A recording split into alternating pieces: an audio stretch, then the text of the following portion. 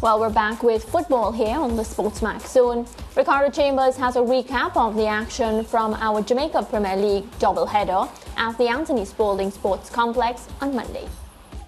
It promised to be a thrilling Jamaica Premier League doubleheader at the Anthony Spalding Sports Complex, and boy, did it deliver. The first game saw second-placed Cavalier taking on sixth-placed Humberline, and the opening goal came in the 21st minute. Cavalier goalkeeper Vina Bartlett fouling Rashane Sharp in the box after a wild attempt at a claim.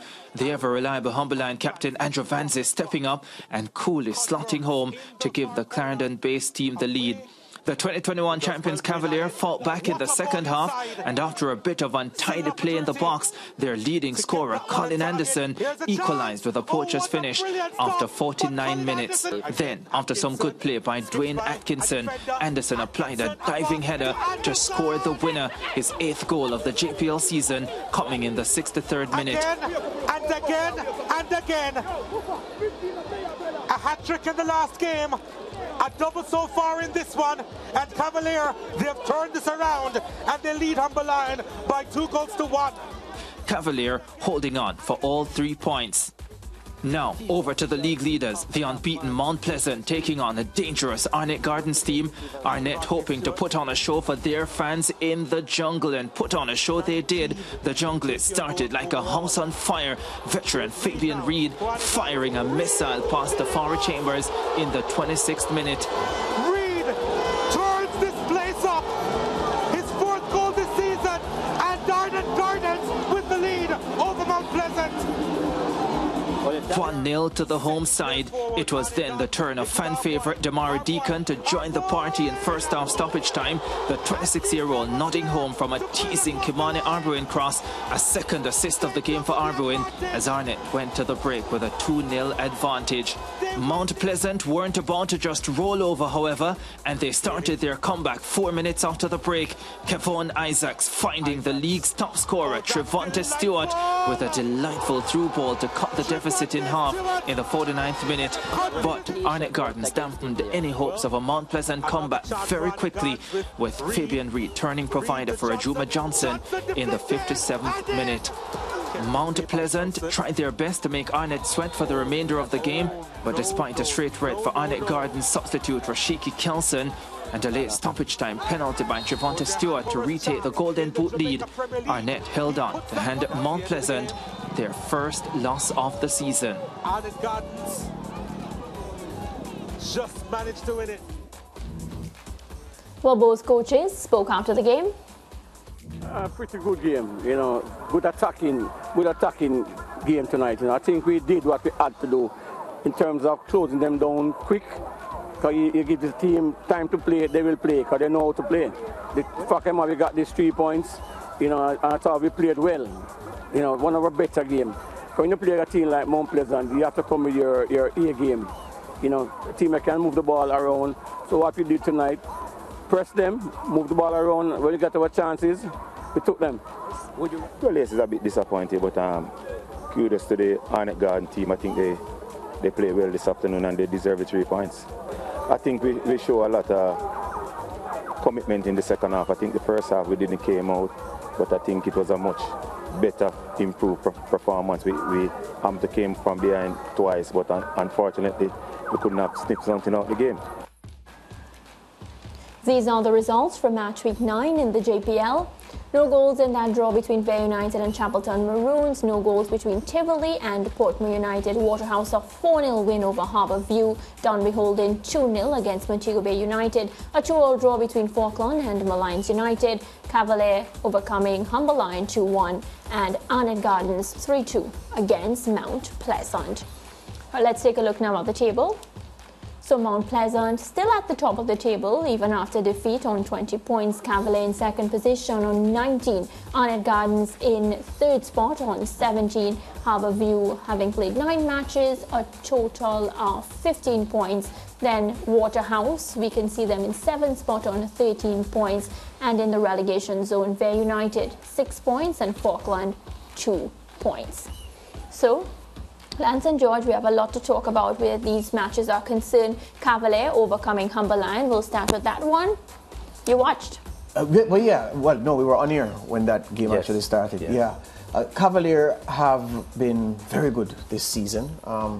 They were bad last year as they defended the Premier League title, that must be said. The campaign was troubled, never steady, and they didn't look their usual selves. So far, Rudolph Speed, with the benefit of retaining some players, which is not what the Cavalier model wants. They wouldn't mind if every year they start with a new squad of 23 or 22, but he has some players carried over from the last season who are helping significantly this year.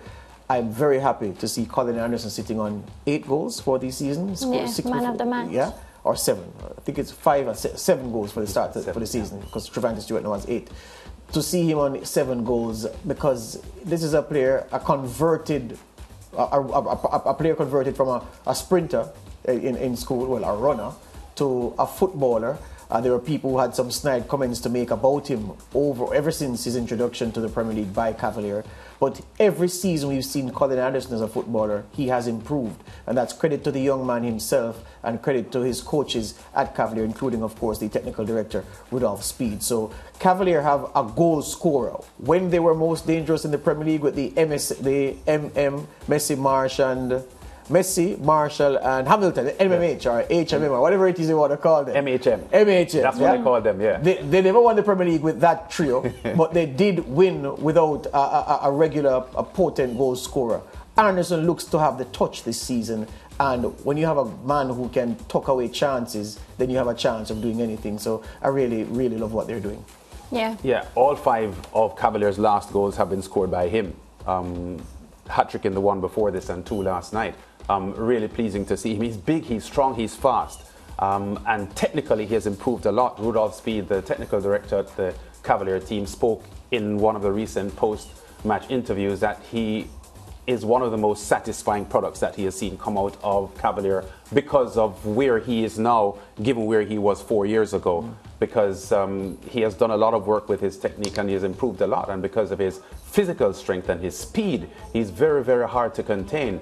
Cavalier unbeaten now in their last 4 matches with 3 wins, really doing well, and they're positioned quite nicely here to advance to the playoffs and make a run for the championship, which will be their 2nd in 3 years. Yeah, and speaking about hard to contain, I felt as if Mount Pleasant at the top of the table would have been difficult to, beat them, but Annette Gardens came out all guns blazing and they were able to get that job done. All 3 points for them. When a team is hot in the league and you go to the jungle, you have a task and a half on your hands, because it's almost as if the Annette Gardens players and the Annette Gardens spectators are affronted that is there another team in the league that they say is hotter than us, hotter than our team.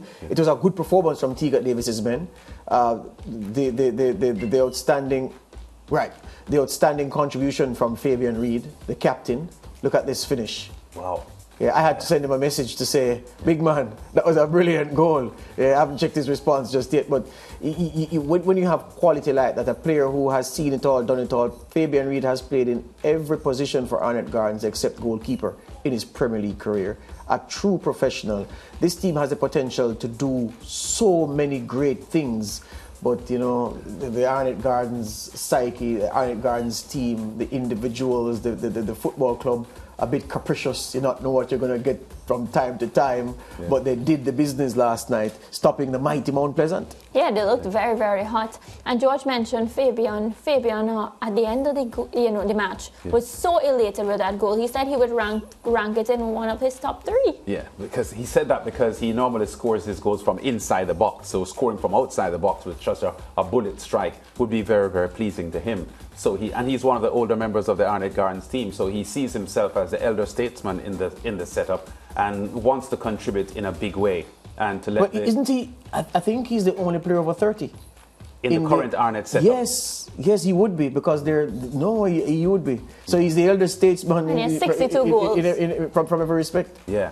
So very, very satisfying for Arnett. One of the intriguing things about the match last night would have been the opposing coaches, Teagat Davis for Arnett and Theodore Whitmore for Mount Pleasant, because they were teammates in their playing days for SEBA, which is now Montego Bay United. And tactically, I think they would know each other very well. So that was a bit of a chess game that we saw last night. And Whitmore, gracious in defeat last night. He didn't think his team played as well as they could have, but he handed it to Arnett. They played with a lot of energy.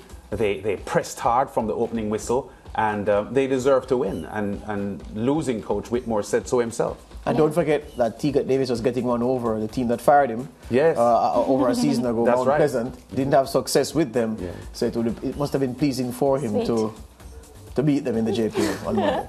Especially when they're at the top of the table. It's not like if they're And struggling. unbeaten. Right, they're at the top of the right. table, I beat you. Yeah, that's right. But still to come on today's show, Carabao Cup recap, plus a chat with some key Mount Pleasant stakeholders ahead of a one-week combine from the 20th to the 28th of January. The Sunshine Girls, and they will be getting ready for action on Wednesday afternoon Caribbean time. This is game 1 of a 3-test series against the England Roses, and action will begin 2:15 in Jamaica. That's 3:15 in the rest of the Caribbean. You can watch it live on SportsMax on Wednesday afternoon.